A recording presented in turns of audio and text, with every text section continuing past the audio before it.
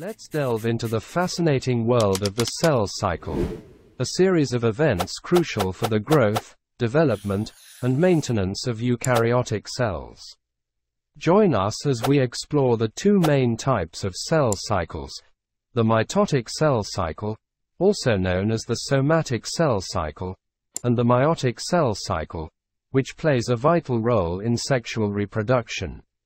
The cell cycle is a dynamic process involving the division and duplication of DNA, leading to the creation of two daughter cells. It can be broadly divided into two main phases: the interphase and the mitotic phase or emphase. Let's first take a closer look at interphase. Interphase is the preparatory stage divided into three key stages: G1 phase, S phase, and G2 phase. During G1, the cell grows and carries out normal metabolic processes. In the S phase, DNA replication occurs, resulting in the duplication of genetic material. The G2 phase follows, where the cell continues to grow and prepares for division. This phase is the same for both types of cell cycles. The mitotic or M phase is further divided into four stages. Now, let's dive into the mitotic cell cycle, also known as the somatic cell cycle.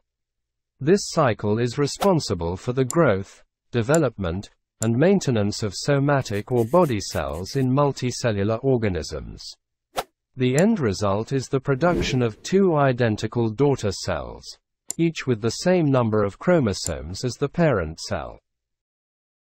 The mitotic cell cycle comprises interphase and the mitotic phase, which includes prophase, metaphase, anaphase, and telophase, followed by cytokinesis.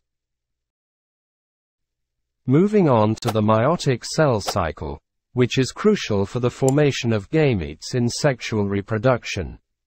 Unlike the mitotic cell cycle, the meiotic cell cycle results in the production of four non-identical daughter cells, each with half the number of chromosomes as the parent cell.